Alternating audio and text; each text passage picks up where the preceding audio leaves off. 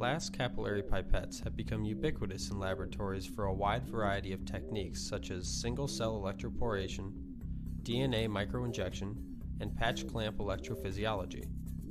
To prepare glass capillary patch clamp electrodes for recordings, borosilicate glass is pulled on a programmable puller, the electrode tips are coated with wax, and then the tips are fire polished and stored for future use.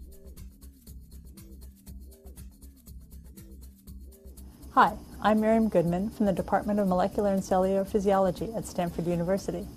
In this video, I will demonstrate how to make patch clamp pipettes and sharp electrodes for electrophysiology. Glass microelectrodes, also called pipettes, have been a workhorse of electrophysiology for decades. Today, these pipettes are made from glass capillaries using a programmable puller. So let's get started.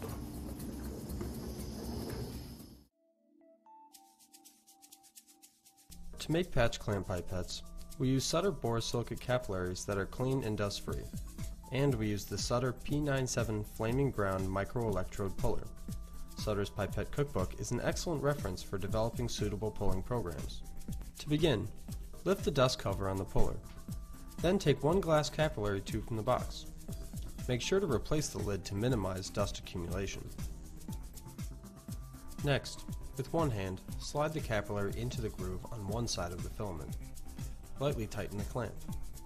At this point, the clamp should be tight enough to prevent the tube from falling, but loose enough that you can slide it into the groove. Now, release the spring metal stop on the same side.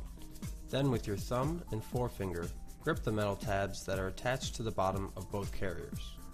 Release the other spring metal stop.